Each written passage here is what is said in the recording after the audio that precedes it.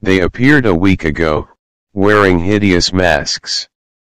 In the day or night they would come, pointing to their next intended victim.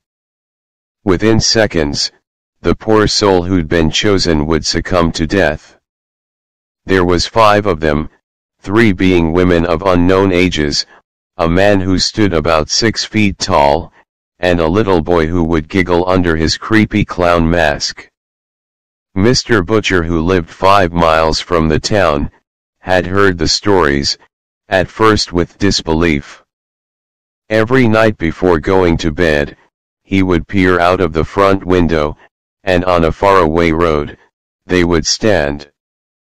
Every time he observed them, utter fear was felt, knowing any member of his family could die at their murderous hands. Mr. Butcher had been told from petrified locals, that the demons had the ability to appear anywhere, at any time. So far they'd taken 3 victims. The first was an old man while he sat in his living room, watching TV with his family. The second victim was a lad of 11 while he ate his lunch at school. The third being a healthy young woman, while she attended the local gym.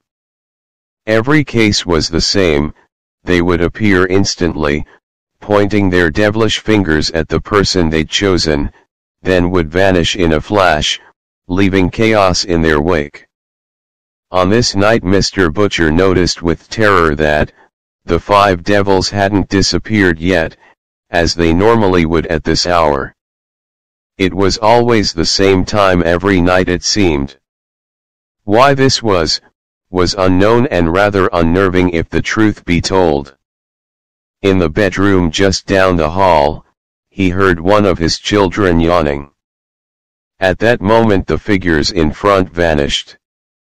A wind from outside blew a waistband to the ground, as it made a loud bang.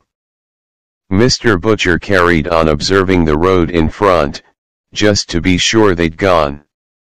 A short distance behind him 5 masked beings made their way to the last bedroom on the left, where Mr. Butcher's youngest child slept. Mr. Butcher drew the curtains, then made his way to the main bedroom. Thankful that his family for another night were safe from the devilish clutches of the beasts, if only he knew.